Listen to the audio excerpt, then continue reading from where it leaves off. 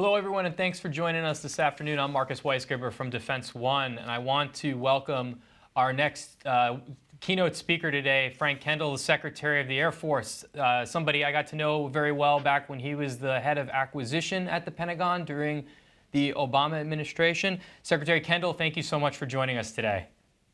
Thank you, Marcus. Good to be with you. So Secretary Kendall and I are going to have a conversation for the next 20-25 minutes, but we want you, our viewers, to also be part of the discussion. There's a chat feature on the right side of your screen. Feel free to put your questions in there, and I will get to as many of them as I can in the time that we have. So Secretary Kendall, I wanted to just start off. I know I want to talk about some of your priorities and then dive a bit deeper into talk about China, Air Force modernization, and then the budget, the continuing resolution. But first, I understand you have 6 imperatives right now as Secretary that you're kind of your top priorities. Can you maybe walk us through a little bit of how you're thinking about them? Sure. It's actually 7 now. We added one just the other day. The operational imperatives, as I'm calling them, started out as some problems I felt we needed to do more analysis of and develop a deeper understanding to drive what we acquire, drive how we modernize. And they're driven in large part by the fact that we have pacing challenges that we have to address now. China, which I've been talking about for about a dozen years, is an increasing threat to the U.S.'s ability to project power, but also with events that we're seeing play out in real time, situation in Europe right now with the aggressive behavior potentially by Russia. So when you look at those two possible sources of a conflict, you recognize right away that it's a very dense, compressed environment with, I'll call it a many-on-many problem, a difficult operational problem involving modern forces, the sort of thing we haven't actually done for a very long time. And both countries, to some degree, have been modernizing their forces while we've been doing counterinsurgencies against much less capable forces, at least in the respect to conventional forces. So what do we need to do to get at that? So that's a very big part of what I'm doing. There are a number of other things that are happening in the Department of the Air Force right now. We're getting the Air Force and the Space Force and the Secretariat aligned. I have a series of management initiatives that are more about how we do business and about efficiencies and about improving our ability to function as an institution. So those are going on as well. But the operational imperatives, the 7 of them, kind of cover the things that if you thought about it for a few minutes and you're worried about the 2 potential high-end fights that I talked about that you need to address. It starts out with getting our space order battle right. Space is now a contested environment. We recognized in the Obama administration that we had to change the way we approach space. We couldn't operate with impunity there anymore. And we've made a fair amount of progress in the intervening years, moving towards something that's more resilient, more effective in a threatened, contested situation. So the first one, though, is about making sure we got that right. We're going to bring the Space Development Agency into the Air Force pretty soon. They've definitely taken some steps in very much the right direction, distributed architectures that are more resilient, as well as capitalizing on commercial applications. We've done some of the same sorts of things in our planning in the Space Force. Jay Raymond and his team, I think, have done a really good job there. But we've got to pull all that together. We've got to work with our friends in the intelligence community and look at what they're doing and how that fits in, and then how all of it contributes to what's called JADC squared. So there's a lot to do in terms of getting space right, if you will, making sure we're doing the right things there. Switching kind of the other end of the situation to the Air Force, we got to make sure our air bases are resilient. We depend on forward air bases to support all of our tactical aircraft, basically our fighters.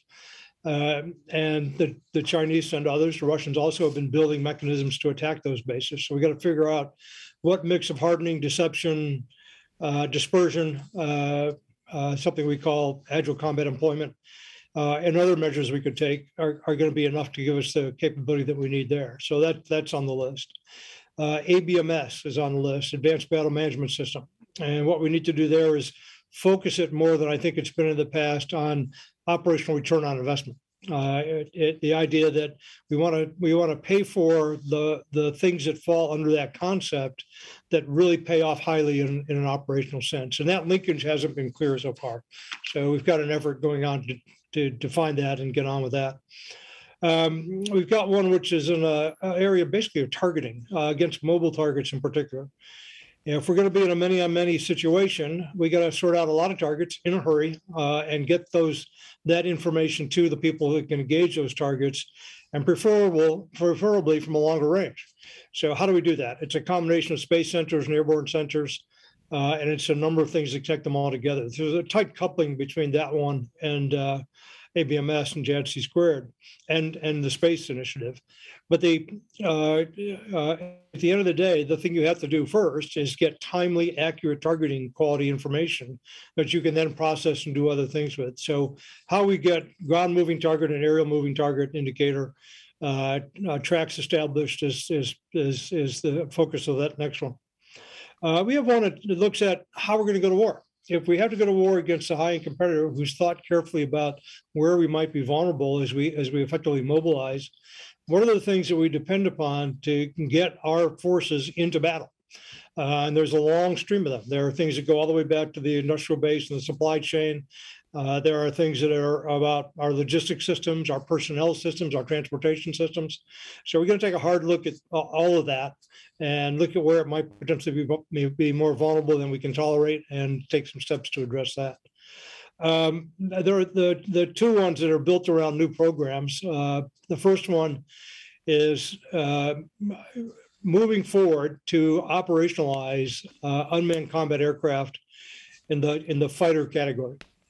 Basically, the idea here is that you have one or more, I would say nominally up to 5, let's say, unmanned combat aircraft that are controlled by a single modern manned aircraft. An NGAD is the one we're looking at principally, but you could also do that with F-22 potentially or F-35. And the idea is that the manned aircraft is essentially calling planes, and he's using those other unmanned combat aircraft basically as a formation to do things that make sense tactically. This opens up a whole bunch of opportunities. But the exact mix of that and what you would carry on those unmanned combat aircraft and what kinds of plays you would pre-program, if you will, for the operator to select are all things we have to go sort out. So we're getting that one started. We're doing something very similar, and this is the new one added to my original 6, is with the B-21. Now, I've talked about this a little bit already, but the B-21 is a very expensive aircraft. Has certain payload range. We'd like to amplify that capability. It has the ability to penetrate, which is valuable. But individual B-21s are going to be very expensive. So what we want is something that can go operate with it. I want to say accompany it necessarily. The tactics are very much to be determined. But we're going to sort that out and think about unmanned combat aircraft and how to network them together under the control of an operator on a B-21 to operate again as a formation in some loose sense against a modern enemy. So that's the next one. And there's a fair amount of analysis work to do. I've moved my analysis shop, which was A9, over into the Secretariat to support both the Air Force and Space Force. We also have the Warfighting Analysis organization that Jay Raymond has established working on this as well. So we're moving towards making sure we're going in the right direction. There's a lot of emphasis, and there has been for the last several years, on moving fast. Moving fast is important, but going in the right direction is pretty important too. And so we want to make sure we do the work up front to make sure we're going the right direction. And once we've done that, then we're going to get to meaningful operational capability as quickly as we can. I've recently looked at all of my modernization programs with the 2 service chiefs, and some of them are structured to do that and some are not. So we're going to be looking at ways to make sure that all of them are guided by the general principle of getting to meaningful military capability as quickly as possible. 1 or 2 of something often isn't meaningful. It's interesting and it helps you learn, but it doesn't get you where you want to be operationally. So I want to unpack a lot of what's in there with China, B-21. Just first off, you did mention at the top Russia, and I actually really didn't have too much even involving Russia on here. Have the events in recent weeks, has that changed the way you're thinking strategically about Russia? It's all we've heard from the Pentagon a lot the last, 5-ish years is China, China, China. Is there more of an emphasis on Russia inside the Pentagon these days? Russia's never been off the list. We've always had going back to, I think, when Secretary Carter was here, it was China, Russia, Iran, North Korea, and violent extremist groups. That 5. That's still the list. Basically, people were worried about. The competitor that I've been worried about the most for a long time is China, largely because of its economic clout. China just has the resources to be much more formidable of a competitor. It has global ambitions. Russia may, in some frame, have similar ambitions, but it doesn't have anything near the capacity that China does. Its economy is, a very small fraction of the size of the economy of China today, and it's not really growing. But Russia does have a large number of nuclear weapons. Russia does have the tendency to be rather aggressive in its neighborhood. And it's obviously an authoritarian regime, which poses some problems to us on a number of fronts. So we can't ignore Russia. We can't ignore those other threats I mentioned either. But the focus and the emphasis, I think Secretary Austin said this when he spoke out at the Reagan Forum about the pacing challenge being China, and that was guiding a lot of what's going into the national defense strategy that we're working on. So, but Russia is obviously capable of aggressive actions, and we're watching with a lot of concern what's happening outside Ukraine right now. The people in that part of Europe in particular are worried about Russia's intentions in the future and what they're doing. We're trying to send Russia a very strong message, I think, from the administration and with our allies that anything that they might do there that was aggressive would be a grave mistake on their part. Hopefully they'll get that message, because I think the consequences for Russia would be much more severe than they might realize. So we're not ignoring Russia. We never have. And it is one of the two higher end, if you will, competitors that we're focused on. But of the two, China represents a much greater and longer term strategic threat, as far as I'm concerned. So building on your comments about China, just a few days ago out at the Reagan Forum, you talked about how you're in an arms race with China for quality, not just quantity. So what are some areas where the Air Force needs to, I guess, up its game to make sure it stays qualitatively ahead of China? I just gave you the list of 7. Those are all kind of built around that problem. We need to get on with some of the modernization we have underway. F-35 certainly, B-21 certainly. Those are pretty mature programs. There's a program called JADM, Next Generation Air-to-Air Missile we need. There are things we need to do in space that make space more resilient. So we've got a long list. We need to focus JADC², as I mentioned earlier, or ABMS, our version of that. And we need to link. One of the things I need to do in particular as part of the space order battle discussion and part of the ABMS discussion is provide services to the other military departments, to the other services. Space is largely an area in which we have to contest it now. We're going to have to be resilient. But what we do from space is largely provide services to others. To the Air Force, the Air Force is a separate service, same department, but also to the Navy and the Army.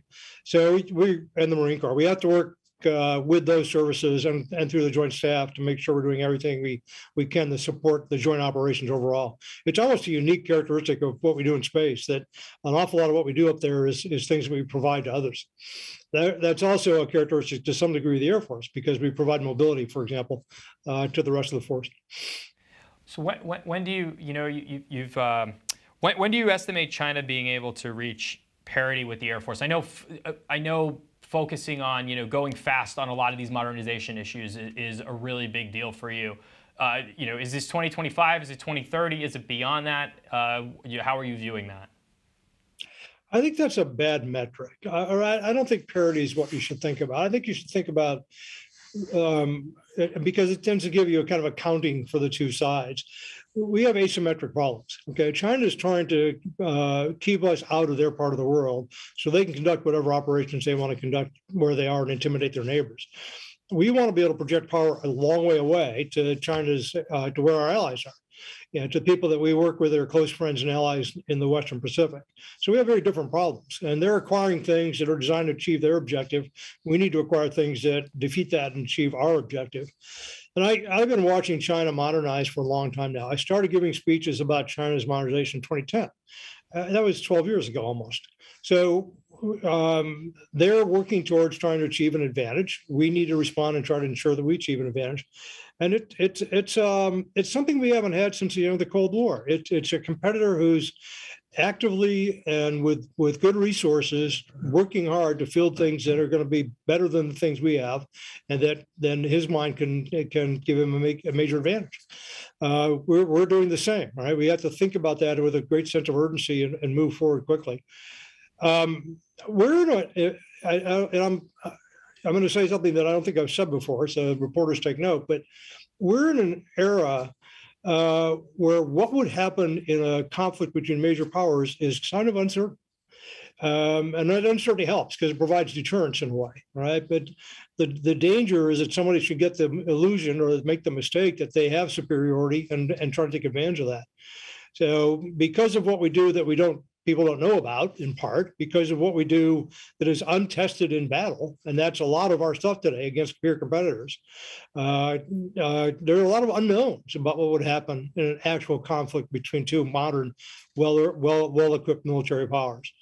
I think that should give everybody pause, right? But anyway, we try to be very smart about this. We try to invest in things that will give us advantage. We watch very carefully what our two major concerns are doing and how they're modernizing. And it's reminiscent to some degree for me of the Cold War. I mean, if you'd asked me during the middle of the Cold War, when will there be parity? I'd have said, well, we have different approaches to operational concepts. We have different approaches to building our forces. And if we get into a conflict, is somebody going to dominate by a lot, and by how much and why? I don't think people can talk about that relatively right now, just because of the uncertainty associated with all that. When we went into the first Gulf War, I was here for that, we anticipated that we were going to have 10 to 20,000 casualties. This is 1991. We had 275 or so, right? We surprised ourselves. We certainly surprised the Iraqis, okay? And we surprised everybody else on the planet with how dominant we were. And the reason that China's been investing like it has is in part because it saw what we did 30 years ago, when it's been trying to invest to defeat that kind of capability. So the onus is on us to respond to that and do things that will give us confidence and will give us heightened levels of deterrence. But if you'd asked me about parity in the middle of the Cold War and what was going to happen in the Fulda Gap if the Chinese came through, or the Soviets at the time came through the Fulda Gap, the honest answer would have been, it depends. It depends on a lot of conditions and things and the behavior of systems that have never really been tested in combat. And we're kind of back in that situation. So one of the key parts of preparing for this fight that you inevitably hope never happens is partnerships in the Pacific, getting access to more. For the Air Force would be more airfields. Can you talk to us about that? How is that going? I know the Global Posture Review, it talks a lot about Australia and its partnership. How, even beyond Australia, what do you need in terms of access? We need the ability to implement what's called agile combat employment, what I talked about earlier, and we need to do that in partnership. Sometimes we can do that on soil that the U.S. has some control of. In other cases, we have to do it in concert with our friends and allies. So that is being discussed and it is being worked, and exercises are going on to demonstrate the concept. We also have to make some investments, right? We have to acquire the logistics support that will actually support that, and we have to position that so that it's available and ready for us to use. To the extent that we can, we want to deny potential enemies the opportunity to figure out where we're going to be and how we're going to operate and when we're going to be there, so that they can't target us effectively. So there are a number of things that have to be worked. I think it's fairly early stages right now of fleshing all that out, but an important part of it is working with our allies. We want them to be as resilient as we are, so we need to do this together. It's not just the U.S. and something we can't do alone. Speaking of Australia, there was the AUKUS pact signed not too long ago, which will lead to them getting nuclear submarines. There's a report out today that now they're going to buy Black Hawk helicopters and Seahawk helicopters from the U.S.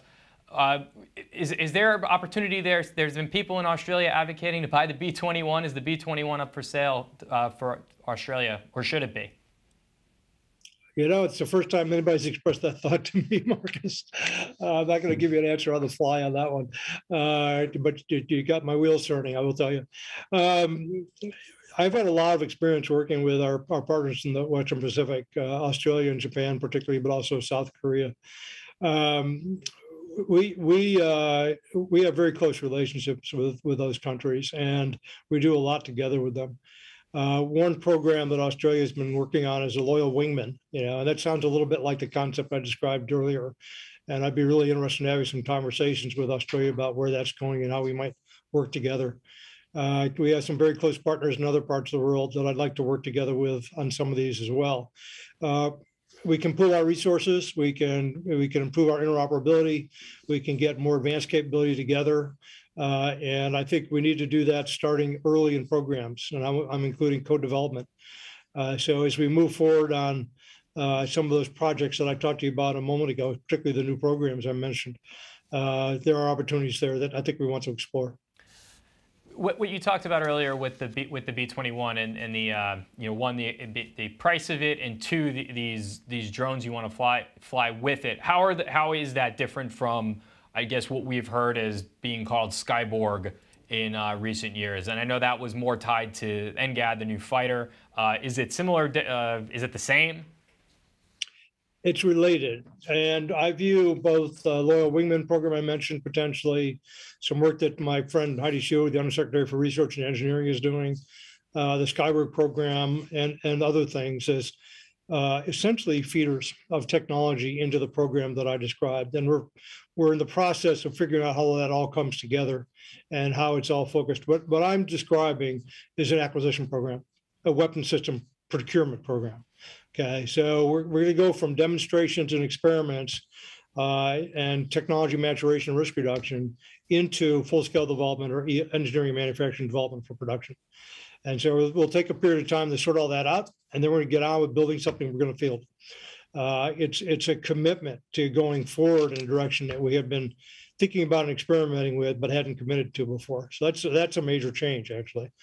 And I've had enthusiastic support for these ideas from the leadership in the department and from others that I've talked to inside and outside the Air Force. I think we've been criticized at times for not moving fast enough and for not being innovative enough. Well, this is in part the answer to that.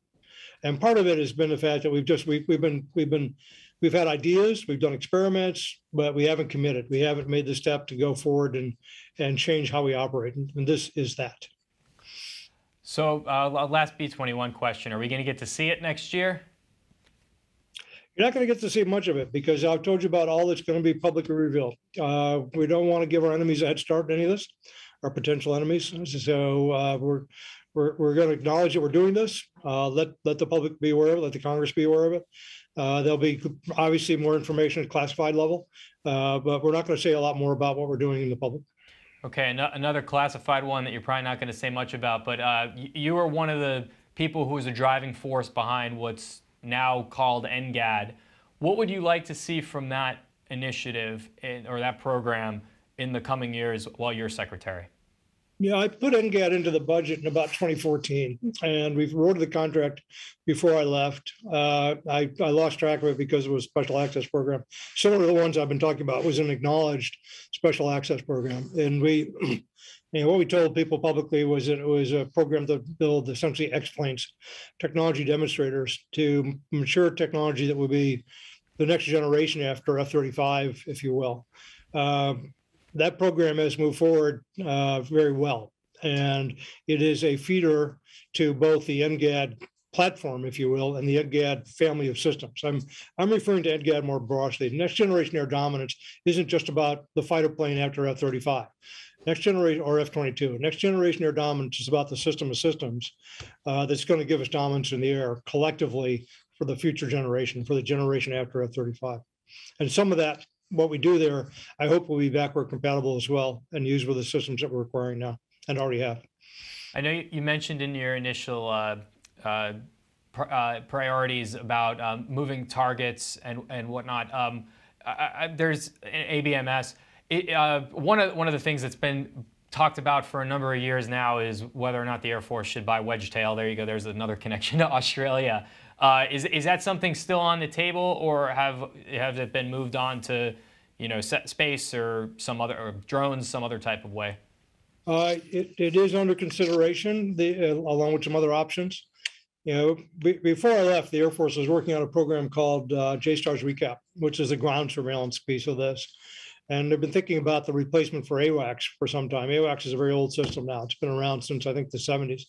So what do we do next, right? And one of the problems that those types of platforms have, they're basically large conventional aircraft with big radars on them that emit, is the increasing reach of standoff weapons to go back and try to attack those aircraft. During the Cold War, when we were contemplating buying JSTARS, we did a calculation of how many fighters it would take to penetrate deep enough with the air-to-air weapons of the time to attack JSTARS and kill it. That was the problem we gave the Soviets when we fielded JSTARS and AWACS. And it was a big number. It was a very large number. But our conclusion was that it was such a valuable target to them that they would probably spend that many fighters, if you will, trying to get the JSTARS and AWACS and kill them. Well, with the advancement in air-to-air missiles and ranges and aerial surveillance from lots of things and the types of operations we had to fight, the Air Force, after I left, made the decision that JSTARS wasn't survivable enough and had to be canceled and replaced with something else. And we're coming up on the same situation in a way with AWACS. So something like Wedgetail would give us a much more modern capability, and it would give us something to fill a gap temporarily while we figured out what to do longer term. So it's under consideration for those reasons. But in general, I think we need to move towards more space-based capabilities, but there are some technological limitations there. And this is something we have to work very closely with the intelligence community. The types of sensors we're talking about are traditionally, in the US anyway, fielded by the intelligence community, but for a different purpose. They're fielded for the purpose of gathering intelligence and providing it to the National Command Authority. So I'm already entered into some conversations with the director of the NRO, and I'll be talking to the DNI about this. And hopefully we can work together to work on the space-based side of that. The Air Force traditionally has had the airborne responsibilities for similar sensors. And so we'll be seeing what kind of a mix to satisfy both the air and ground moving target needs that we have will be the right mix to go forward with. So we're rapidly running out of time, so I want to try to incorporate maybe like 5 budget questions into one. Full year CR. It's a possibility. The CR is continuing resolution, which freezes spending at last year's levels through February. How much does that screw up what you want to actually accomplish moving forward? Totally. It's a devastating impact. I've been pretty vocal about this. I spoke about it at Reagan. We've gotten so we planned for a first quarter CR. Right now we're taking a CR. It's going to go into the middle of the second quarter. I had hoped that the CR that was passed, and by the way, I thank them for passing it, not shutting us down, but it's a small victory to not shut down the government, I would think. In any event, I was hoping they'd do a shorter CR than they actually did, but I'm glad they did one and didn't disrupt us with even a short shutdown. But the longer you go, the more impact it has. We do find ways to, and I made a mistake about this at Reagan, I'll correct now. We do find ways to pay people, all right? But the problem is, because we don't get more money to give them the raise, we have to take that money from somewhere else. So it means that people can't move. It means we can't recruit any people. We have to keep the whole civ pay thing below the cap that we have in the previous year. So the people we already have, we can give them a raise, but we can't bring new people in and pay them. So we find ways to manage our way through that and not and be true to our people. But the other effects, MILCON projects that we can't do, programs that we can't start. For me, from the modernization perspective, that's the biggest impact. I can't start the new thing I need to do, so I lose all that time. And time's not recoverable. I can't get it back. I've made the comment that we're in a race here, right? And it's a kind of an arms race in that we're trying to get better equipment from our perspective than the other guys faster. And we're trying to defeat the things that they're fielding by doing countermeasures to them faster than they can respond. So there's definitely a race in that sense. It affects all of that. It's wasteful. There are inefficiencies in our profiles for our programs, which often go up over time to increase R&D spending or increase procurement. So those are affected. It's just generally a terrible way to run a railroad, and it's unnecessary. The Congress just needs to do its job and provide us with the appropriations bills. So this will be my last question. You have, and I could think of every predecessor of yours I've covered back for the 16 years I've been covering the Pentagon, has argued that the Air Force needs to retire planes to be able to modernize.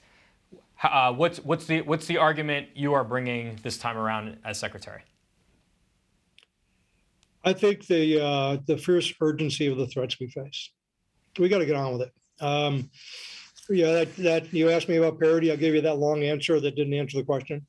We need to be very concerned about the pace at which China is modernizing. We need to be very concerned about their intentions. We don't know for sure if they have a timeline or not, but we do know what some of their ambitions are. And we do know that would be very inimical to U.S. interest. So we need to preserve deterrence over time. And if we don't get on with the things that we need to do, we get a problem. An obstacle to getting on with things to do is freeing up resources by retiring our older equipment, which is getting increasingly expensive to maintain. The average age of an airplane in the United States Air Force is about 30 years. Yeah, anybody driving a 30-year-old car out there? I'm not.